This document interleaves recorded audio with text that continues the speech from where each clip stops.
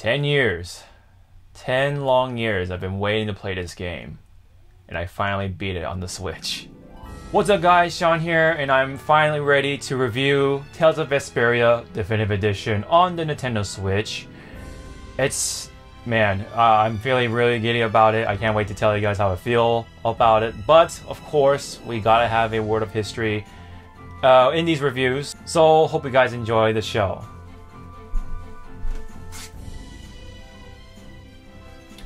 Oh, by the way, this is gonna be a long one, so grab a snack, grab a drink, sit back, cause this is gonna be a long ride.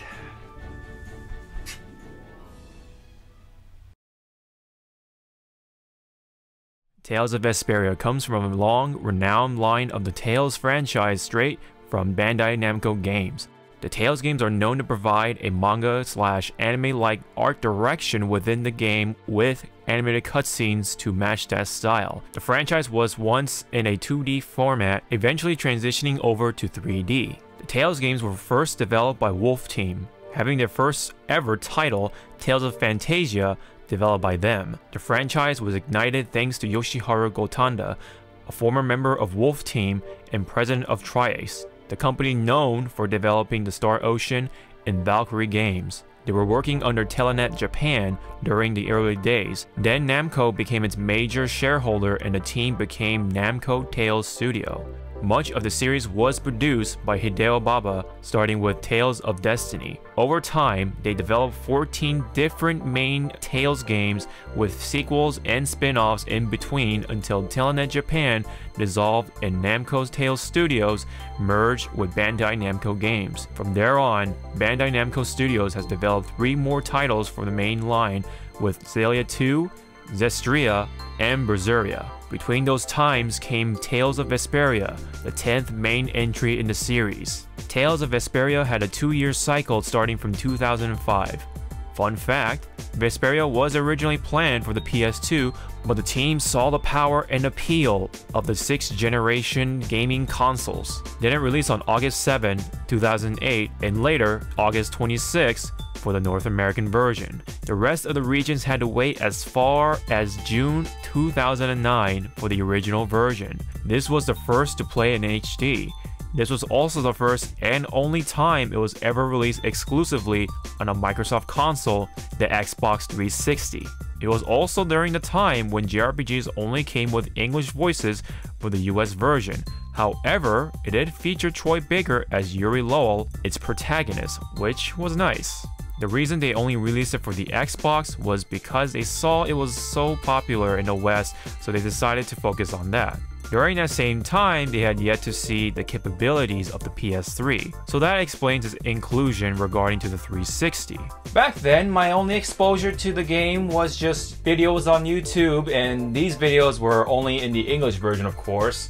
And even back in the 2000s, in my opinion, the voice acting was just mediocre at best, but I must give credit where it's due, especially with the fact that they recorded all that dialogue in English entirely, even including the skits, which was kind of rare, I believe.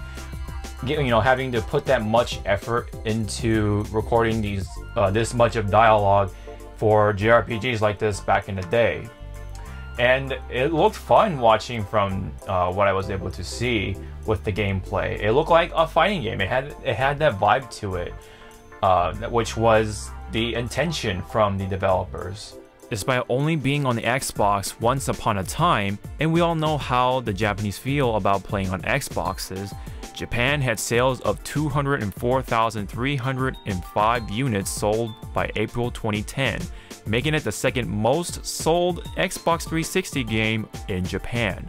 In the US, 33,000 copies were sold during its first 4 days, then became first in sales during its launch week. The US alone had 410,000 units sold after 1 year. After that same amount of time, worldwide sales reached to 614,305 units for the Xbox 360. On September 17, 2009, the game was ported to the PS3, and this version featured twice the voice work of the original game had.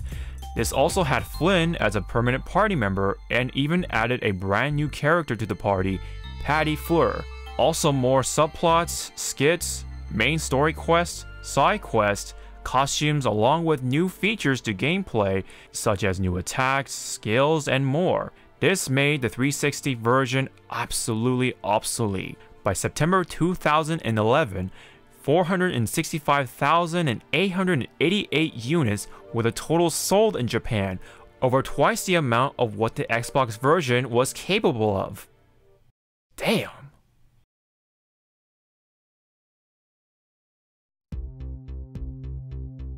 Though this was widely successful in Japan, Western regions were not on the list to receive their superior version of Vesperia, although there was word that Troy Baker was recording some dialogue for the PS3 version, so there was some glimmer of hope. However, it never came to the West, sadly. The reason why was a strain that occurred on the team for a simultaneous release of the original, on top of the fact that there was poor marketing feedback from the West, so the choice became obvious, and I don't blame them for it.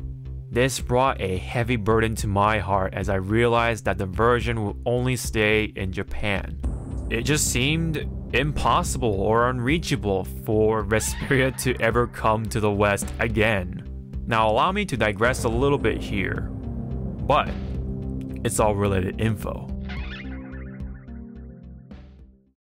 Even back around the late 2000s, we still had to import niche Japanese games, especially JRPGs here in the West. And by that time, gaming consoles did not allow any third-party software such as Action Replay and Freeloader to work anymore, which was how we were able to play imported games at all in the first place because of region locking. Even if you had the appropriate system for the game, language barriers were notoriously horrifying in JRPGs, even for me. It just wasn't practical to try anymore. Then about 5 years later, the tables had taken an interesting turn.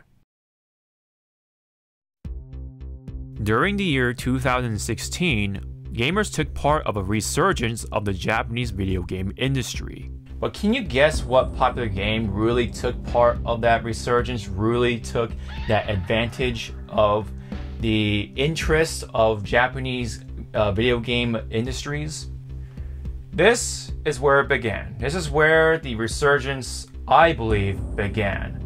Yes, this is a smartphone, or an iPhone in this case, but a smartphone nonetheless. So, it's a mobile game. Can you guess it? Pokemon Go. Now there were Japanese games like Fire Emblem Fates, but nothing really came close to the popularity of Pokemon Go. I think that's pretty undisputed. There were so many players around the world trying to catch all the Pokemon at parks and all other recreational areas.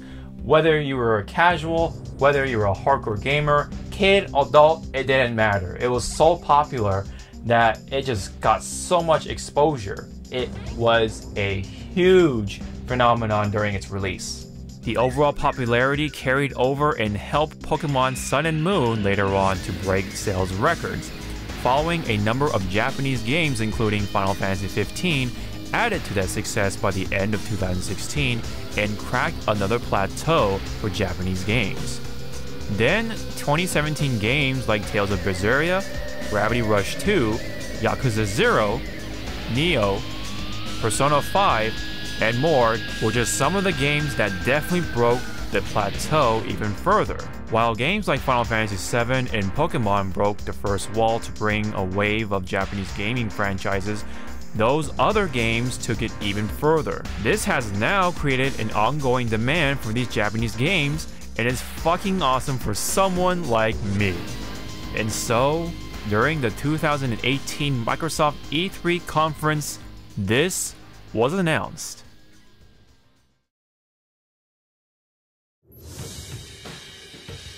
What? Anime girls? Wait, well, blow my nuts. Wait, whoa. Is this the remastered version? This is Vesperia? Yeah, this is Vesperia. HD. Definitive Edition, yeah. Come on, dude, there you go. Hawke, you got something out of Xbox. Like, I've been waiting to play this game for years because they brought it to PS3 only in Japan, so... Oh, so you haven't played this yet? No. Oh yeah, this is the PS3 one. Yeah, this is the PS3 version, coming to Xbox now. Oh, okay. Okay. Yeah. I'll check it out. I liked Vesperia. Tales games are pretty interesting. I'm down. Windows 10, please. Oh, come on. Come on. Come on. If If it's PS4 or PC, I'll definitely fucking get that. I think it's not gonna just be like fucking Xbox. After 10 years of waiting, man, it just felt so gratifying to find out it was coming to all the major systems, including PC and my favorite, the Nintendo Switch. I was so hyped. This was basically the PS3 version, but with a cleaner look with upscaling, and the PS3 DLC costumes here were free. I'll take that. I'm very happy to say that the game has sold almost 1.6 million units across the board worldwide. You know what? I'm very much happy to be a part of that because I love the game absolutely. And therefore, I thought the wait, all those 10 years anyway, really paid off. So I am super stoked about that. That's pretty much my verdict in Cliff Note fashion. But let's go finally break it down to the positives and negatives for this game. So, whew, man, that was a lot, wasn't it? But we're just getting started. First off, the graphics were super stylish and very charming in full HD. These are the kind of graphics anime or cartoon lovers would love because it really does a really good job emulating that look. Even in 2019, these style of graphics still hold up, which is the beauty of it, because it's like as if you're looking at a cartoon. It makes me miss this kind of art direction since recent games like Tales of Vesperia kind of try to aim for a more realistic look, which I kind of disagree with.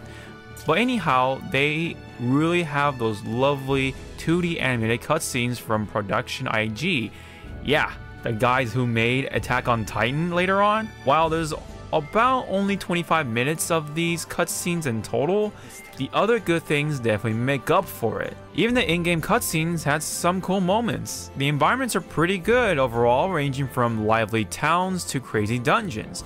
I have not much to complain about most of the level designs. The weapon designs are something to commend on. There are some funny ones like the yo-yos for Rita. While the 3D stuff was scaled properly, I think they forgot to update the size on the character portraits in the menu. It looks a little blurry if you ask me. But aside from that, the overall art direction and design is just fantastic across the board. Yuri looks simple, sleek, and yet cool and mysterious. Rita has awesome colors and traces of traditional Japanese designs. The cast as a whole brings in nice color schemes along with their unique and lovable personality traits. The sound and music I definitely found a treat to experience. Now of course I had to experience my first playthrough with Japanese voices all the way through because they always put love and care into the voice dialogue.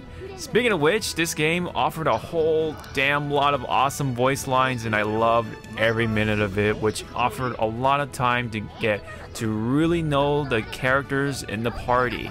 The actual music composed by Motoi Sakuraba and Shinji Tamura still hold up along with its graphics. Many of the town's themes are so catchy and everything else really sets the mood well and really helps bring the JRPG experience together.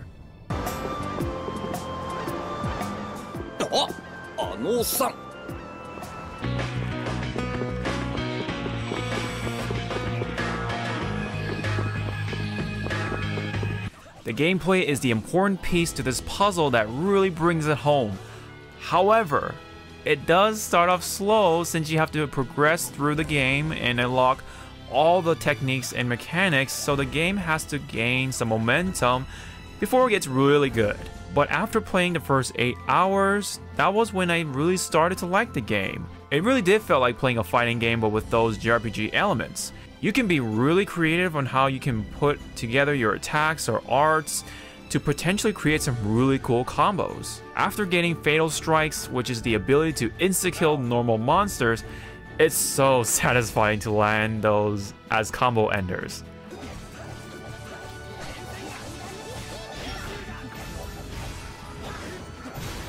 Ow!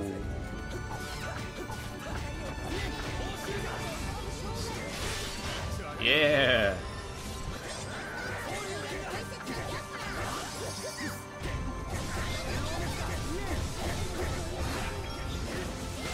Oh! Man! Oh! You can also pick up and unlock abilities permanently from weapons if you level them up all the way, and some of them unlock even more arts known as altered arts. It kind of takes some research to find out what works with what though. And once you unlock the mystic arts, it gets really cool. In fact, this is probably my favorite part of the gameplay.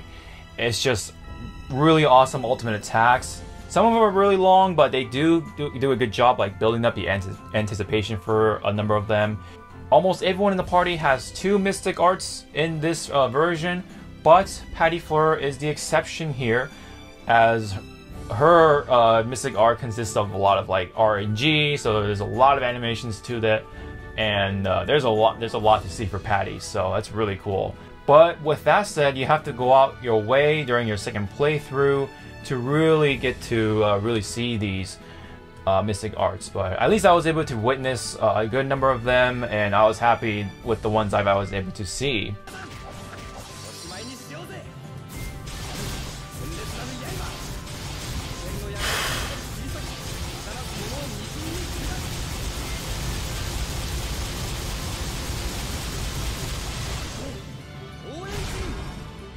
For me, I think Vesperia has the best ones to offer when it comes to mystic arts. They just do a really good job for most of them when it comes to the presentation, how it's choreographed, the time length, the satisfaction like ending to them for the most part.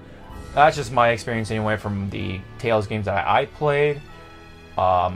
Maybe I'll do someday like a mystic arts sort of critiques and comparisons to other games to really weigh them to each other someday. But for now, for my current favorite ones anyway is from Vesperia.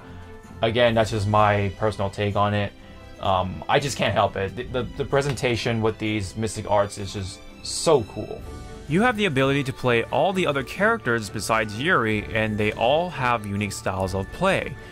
I had some fun with Rita and Judith, but Yuri is just too fun, so I stuck with him most of the way. One of the gameplay features people seem to forget is that it has 4-player co-op, which is really nice whenever you have friends over, so they don't have to just watch you play and sit there. They can play with you. And because of that, if you guys get your characters down and all the controls and all that, you can possibly create some of the most crazy combos in JRPGs, together as a team. But that's not to say that the AI are awful or anything. They do a good job pertaining to their roles, and you can adjust your strategies and formations to best fit your style like in other Tales games. The enemies don't offer too much strategy to fight against with the exception of certain bosses. There is one thing to know while playing these games. While you are grinding to level up your characters, you can earn grade. They're kind of just points you collect every time you battle, and you get more grade if you do like combos and some other bonuses during the battles.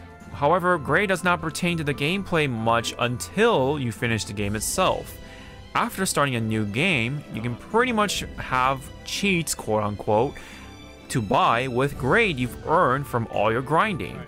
These range from being able to carry 99 of each item, keep skills for each character for the next playthrough, pretty much stuff that makes your future playthroughs a much more relaxing experience to your liking. Also, with the Switch version, it runs smooth both on TV mode and handheld mode, making this definitely a good on-the-go type of game. The puzzles were simple for the most part, although I did overthink one of them, so I took a little more time than I should have.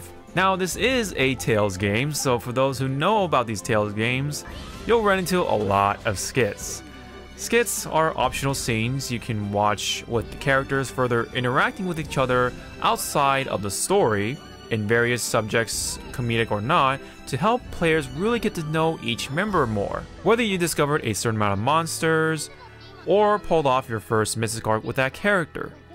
Now this is the classic format with the characters kind of boxed in, but they are still a charm to look at. And plus they have those half-body portraits too, so I felt like it was like the borderline between the classic Tales skits and the modern skits you see today. 若い証だね。おさん剣振ったら息切れするもん。俺様も青春に戻りたいね。情けねえな。心配するな。青年もすぐこうなるさ。はっはっはっは。何それ？嫌なの？ま、おっさんは後ろで若い俺の勇姿に憧れてもだえ休んでろ。もだえ休むなんて言葉、私初めて聞きました。And I will say, Vesperia may have spoiled newcomers with its really good presentation when it comes to these skits. I think in fact, they are probably the best ones yet. But nonetheless, they are still worth checking out, definitely. So despite me checking out the story from 2008, you know, of course I was spoiled. But the story here is some of the most fun I've experienced for a Tales game. In fact, I think I felt the most entertained. While Vesperia offers more emotional roller coasters, Vesperia offers a great balance of lighthearted, wholesome moments, but also some really dark moments. It also offers interesting viewpoints on certain morals. The story also makes some real-life connections, like how we consume energy without the concern for the effects on our environment. But importantly, the characters are all lovable and bring their own individuality to the table. Yuri is still one of the most popular characters or protagonists within the Tales franchise, and now I understand why, and it's awesome. He may be that laid-back warrior who loves a good fight, but at heart, he's a vigilante that wants to run his own brand of justice, which is something really new at the time in terms of main heroes in Tales games. At one point, he was the darkest hero of the Tales lineup before Velvet of Vesperia, but she becomes a demon at the start, so you kind of see it coming. It's sort of expected from her. And don't get me wrong, she's, you know, by this time a very modernized dark anti-hero in comparison to the other heroes from Tales games. And maybe she is the better dark hero comparing to Yuri, while Yuri is kind of outdated because of the, you know, 2008 timeline and all. But Yuri has this impression of being laid back and reserved, but he can turn on that dark switch to get the job done, and that's what really makes him interesting to me. Rapide, he's such a good boy. Rapide is that faithful companion you can also count on, and even has some cool moments in the story. だそうだぞ。聞いてないと。何か言いました？ Estelle is, on the surface, a naive, innocent noblewoman who loves to read.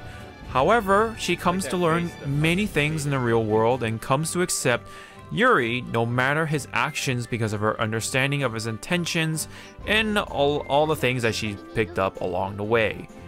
She definitely is not your typical healing princess figure, and I've come to really like her more than I thought I would. Rita is a genius mage who comes from an antisocial background during her childhood, so her attitude may come off as dickish, but she's just learning to grow as a friend of the party. She's been my favorite character since 2008 in Vesperia, and it still stands because she's just so cute, adorable. She has a lot of good moments in the skits, and she brings a lot to the table. She's delightful and whoops ass during boss fights as an offensive mage. Believe me.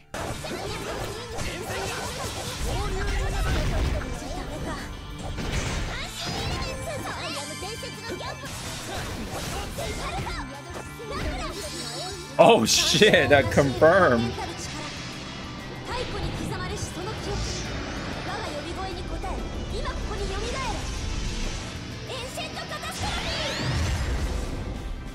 Carl is a young warrior who ran away from a lot of things during his time as a guild member, a hunting guild to be exact, and grows so much when he's a part of Yuri's crew as a character and I guess as a man. You know, he becomes a man, I guess, at some point, and he goes through a lot of shit too as a kid.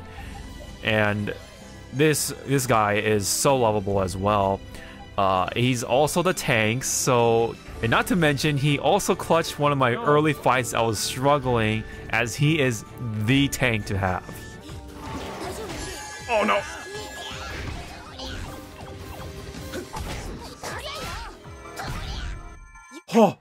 Oh, Carol with the clutch. Oh, holy shit. God, that was the first hard one, dude. Oh my god. He's definitely a little guy, but with a big heart. Judith acts as a sex symbol of the party, but also offers her unique and honest viewpoints on things in life, and comes off as a very fascinating character from start to finish. Raven is a mysterious character, besides Yuri, who has his own mission to fulfill. Flynn is Yuri's best friend and noble knight who understands both the good and the bad of the world, but sometimes struggles to cope with Yuri's viewpoints. Patty is a pirate who has amnesia, who searches for the truth of her past.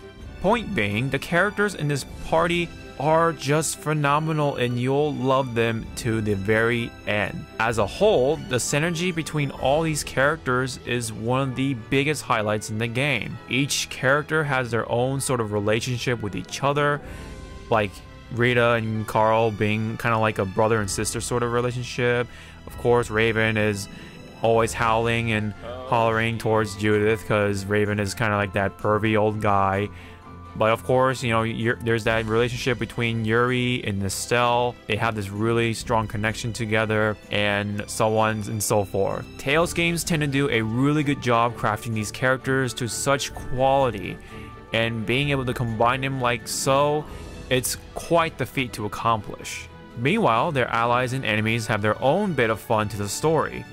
The side stories are also fun to pick up along the way, but you have to be careful on certain parts because you'll get locked out from doing them. And these side quests or side stories have some very enticing rewards, so having an online guide with you would help wonders in case you get stuck at some points. As said before, the gameplay has to grow over time, but the storytelling does a great job keeping you going, as I wanted to see what would happen next despite already knowing a number of the major spoilers. Now I was able to see all the little in-betweens and little bits and really was able to have it come together for me, and I loved it from the beginning to the very, very end. Outside of that, there are tons of voice dialogue for the story, skits, and so on, if I haven't said it already. I just absolutely loved every minute of it, unlike a recent game I've reviewed. And I'm looking at you, World Seeker, motherfucker! As much as I did love Vesperia, there are negatives that I must address in this video. The first negative I wanted to point out was the use of the right stick. It was horrible. Once you unlock enough arts, you can assign those to each direction of the right stick as a shortcut, along with other buttons and such. But the right stick was just not working. My arts were barely coming out from the right stick. It was just not a good experience at the start. So I had to rely on the 4 arts that were assigned to my left stick. I think you can unlock more shortcuts later on, but for the time being, it was bad. Fortunately, the dev team provided a patch rather quickly to fix this problem and other bugs and little things that were adding up to become problems. They really should be commended for that. Kudos to them for being rather quick about that. And after that patch, I had a lot more consistency with the right stick when it comes to using arts from there. It was still reading some wrong directions, like when I sometimes press forward, it may read it as back sometimes because the way I move my right stick anyway, so it's a little sensitive still. Maybe the dead zones could be adjusted or something like that. But otherwise, it was a lot better in comparison to the very first patch or version, I guess, when it first came out. And it was such a stark contrast. It was a lot better. So I was able to use more arts along with the ones that were assigned to the L stick. So again, I must commend them for that. Really awesome. So that was a problem solved right there. So that was a negative earlier, but thanks to that, it was mostly erased. But I do have one more question for them, and it's why not use the D-pad as part of the controls for the art shortcuts? It's just a press of a button, so why could that not be a part of the options when it comes to controls anyway? You know, if you're gonna give us that much options already with, you know, being able to configure what a specific command to a button anyway, at least most of the important ones anyway, I feel like the D-pad should have been a part of the art shortcuts anyway. That could have been a pretty good way to be more consistent. You know, maybe you don't have to rely on the right stick anymore. But, you know, again, you know, it's just always having more options. Is really helpful when it comes to these kind of games anyway. The next thing I wanted to complain about is the inclusion of Flynn as a party member. To me, it felt like he wasn't there enough even with the second makeover of the game. Patty definitely had more time with the crew. By the end, he will stick with you until the end game, but I just wish he was there with you during more of those story beats so I can have more time to enjoy him more. Flying around the airship with its world map was a bit of a pain because there's no clear objective point to go to. It would have been nice to add a couple of things on the navigating side, such as point markers. This one is probably the most quote-unquote the controversial negative for the game. This involves with the recasting of Yuri's voice on the English side. Troy Baker was the original actor who played him, but this time the casting crew decided to go with Grant George instead. While not a bad voice actor, it was just so strange to not even include him or contact Baker at all. He even said on Twitter he had no idea that the definitive edition was even happening, and it just never asked him. It's kind of a shame really, since he was very willing to voice Yuri again. So that whole situation was really strange, and purists would probably find this very offensive or just improper, since I believe everyone was back for this game just to hear Yuri with Troy Baker's voice. I do feel that because I watched those old videos on YouTube in the past with Troy Baker's voice. It would have been a treat to hear him again with those 10 years plus of experience. Now with that said, this video provided me what I need to know. I'm Yuri, what's your name? Should we head back, or... I'm Yuri, what's your name? Should we head back, or... And I thought Grant George was fine during these parts. Yes, there are parts that have very stark contrast from George and Baker's voice as Yuri attacks in battles. This ends now. O brilliant blade of coldest steel, rend the infinite darkness, and crush my enemies to nothing! Savage Wolf Fury! Come, O power! Shine, light of the morning star!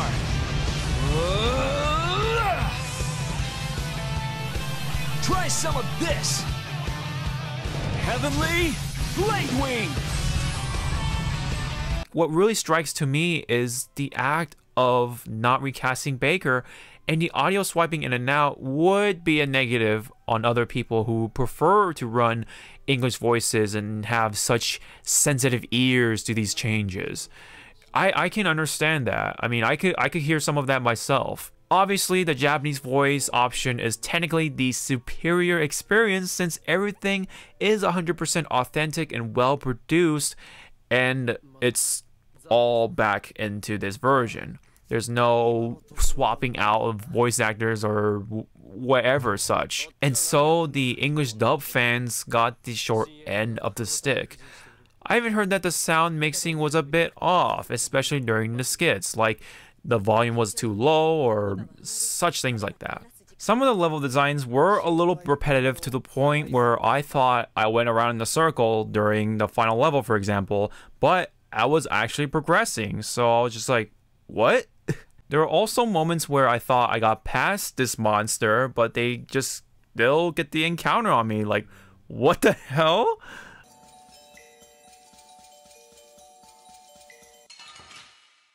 What the fuck? Flying enemies are really messed up when it comes to this situation, often triggering dangerous encounters more frequently if you're not careful because of the nature of their hitboxes. Oh my god, I hate that fucking shit. So dumb. Alright guys, the Sorcerer's Ring. That ring is trash.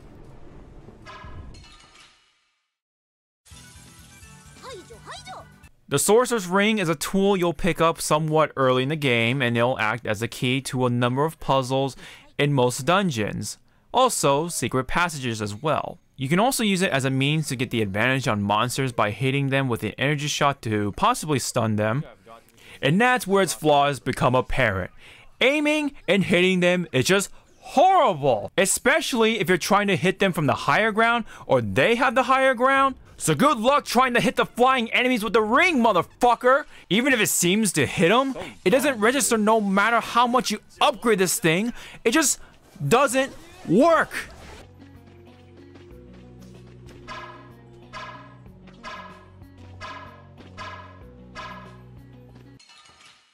Wow. This game sometimes. Who thought that this was okay to let this pass for the definitive edition? Come on! Alright, I gotta calm down a bit.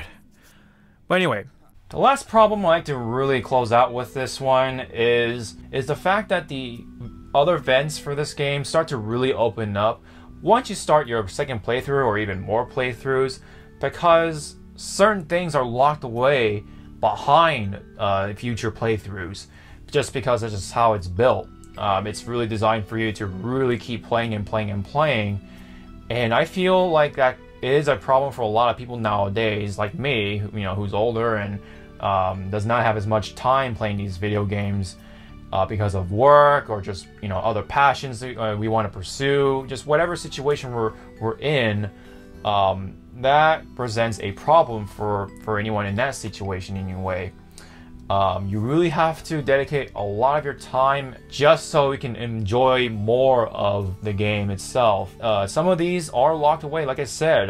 The second Mystic Arts are pretty much locked away behind these second playthroughs and all that stuff, because you don't really get to find out how to unlock them until you do more playthroughs anyway. Especially with Yuri's. You know, Yuri's Mystic Art, second Mystic Art, excuse me, is actually locked away from the first playthrough. So again, you have to play more than once in order to get everything completed. So if you're one of those completionists, you gotta play more than once. You can't complete everything in one go, literally. So again, that could be a problem for a number of people like me, but for anyone who has the time and dedication, this probably isn't viewed as a negative. But I wish they just put more into your first playthrough so that it can really land a much more of a better first impression, I guess, or first time playthrough, just so like they just leave those players on a much happier note, more satisfied in a way. Not to say, you know, that my first time playthrough was really fun, really satisfying, and I just still had a lot of fun with it. I was able to beat this within 78 hours, like right under 80 hours, fortunately, because the Namco team actually went ahead and dropped some DLC to help you out with this sort of problem, I guess. So they give you a lot of level ups, a lot of items to really help you recover, materials for more powerful weapons. Like, it's like as if they knew this was going to be a problem for people like me, you know, older people anyway, that were waiting for this game for 10 years. So, you know, that 10 years is a good amount of time, right? So by then, you know, we probably have like jobs or just careers to pursue, you know, a lot of things that we have in mind. You know, we're trying to grow up and stuff. And, you know, here comes a game like this that, you know, it tries to really suck up your time just so that you can just enjoy these things. But again, this problem is pretty situational, I guess. But, you know, I think a number of people can agree with me. And yes, you can skip the cutscenes on your second playthrough and stuff like that. These cutscenes are really long and all. They do suck up a lot of your time. But even then, there's still like just pure gameplay that will suck up your time anyway. So either way, you just need to put a lot of time and dedication just to enjoy certain parts of the game as well. Woo! Man, that was a lot to say, but we can finally start wrapping things up now that I got that out of my system. So, like I said, I beat it right under 80 hours. I only play these games during my streaming day, so it took a lot longer than it should have. If I just played it on my own time, I would be able to beat it in like 2 weeks, since I beat it in 15 total days or 15 total sessions. So there you go, 15 days pretty much. But probably could have been a little less, but who knows. I think this could have been easily over hundreds and hundreds of hours. Like I said, there are still things to do after that first playthrough, such as the second Mystic Arts, the Colosseum challenges, a lot of the side stories or cutscenes or quests that you might have missed after being locked out. There's just so much more to explore. Therefore, there's a lot of content in this game. So it is hard to say that this is a negative. You know, it's just, again, that's a very situational thing. But despite that, putting that aside, I enjoyed my playthrough of it. From my experience, I enjoyed it. I got what I really needed to know, what makes Vesperia such an awesome game. You know, back in the 08s or the 09s of the 2000s, and I definitely was able to get that big piece pretty much, or most of that piece anyway. I mean, like I said, there's still more to do, and that's just really fulfilling for me, because I've been waiting to play this game for, again, 10 years, and I finally was able to finish it on my favorite system, on the Nintendo Switch. So that's like pretty much a cherry on top. That's just so awesome to really experience that. So again, it just feels really good. That entire experience, from the reveal to beating the game now, and, you know, as I stand here talking to you guys about it, it's just such, it feels like such a complete experience for me. It feels like one of those like things that I can, you know, sign off my bucket list now, I guess, when it comes to gaming. So very much happy with it. And if I ever come back to Vesperia, there's just so much variety within this game, just waiting to be discovered by players. And so therefore, there's still stuff waiting for me.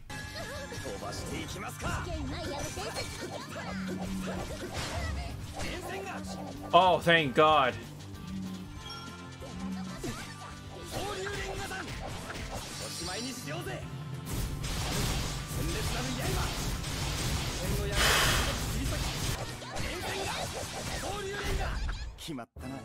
Oh.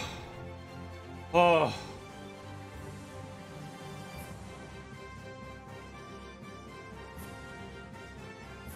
I'm like fucking sweating bullets.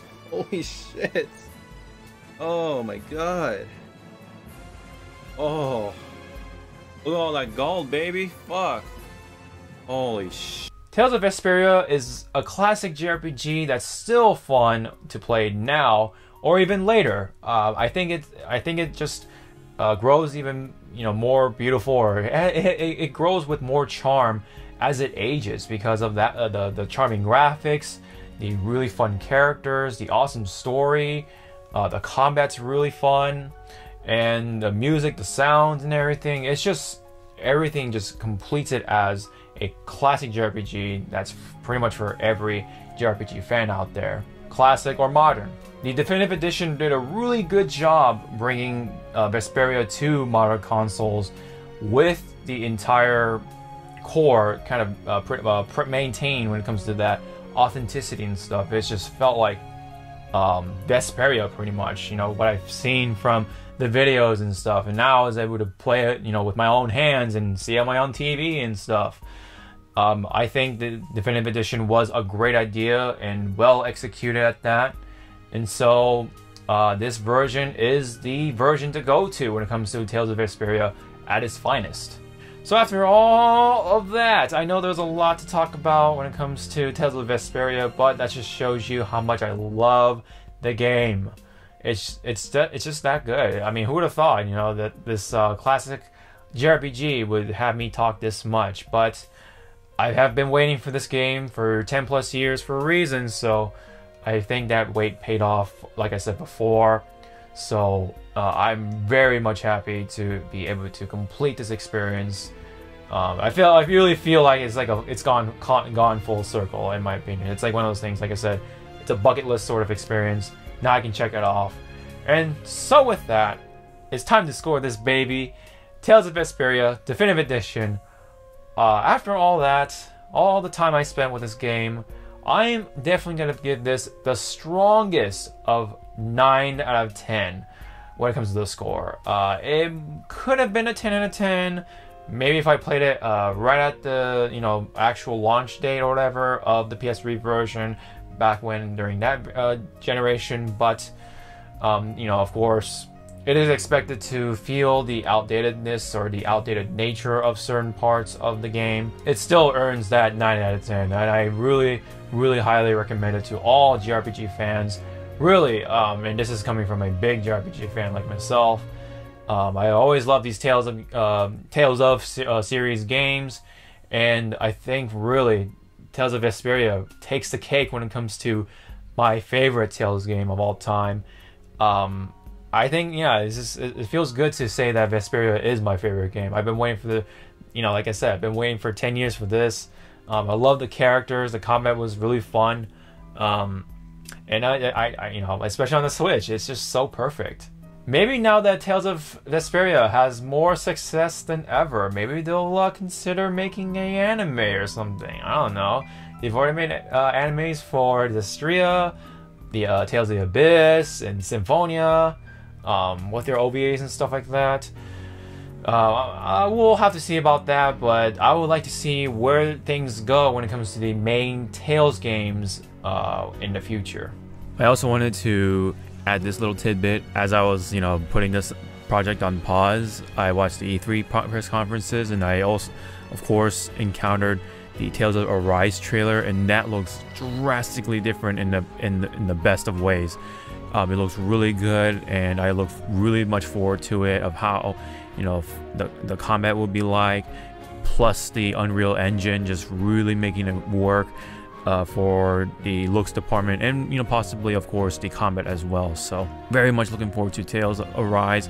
Glad to see that Tales is still alive, and this is something to look forward to most likely this or next year, excuse me. But putting that aside, thank you guys so much for tuning in to watch this video. I did put a lot of time into this, and hard work and effort for Tales of Vesperia, because I love the game that much. So I really appreciate if you guys hit the thumbs up. If you guys like the video, and any comments related to this video, really appreciate it. Please leave them below in the comment section. And also, if you want to support the channel any further, I have links to Loot Crate and Into the AM with the promo codes. All that information is in the description. It supports the channel further, and you get something out of it too as well. So really appreciate that, guys. So next time, when it comes to reviews for games, it'll most likely be Judgment. Really can't wait for that game. That's coming up not too soon from now. So until then, I'll see you guys in the next video. Sean out.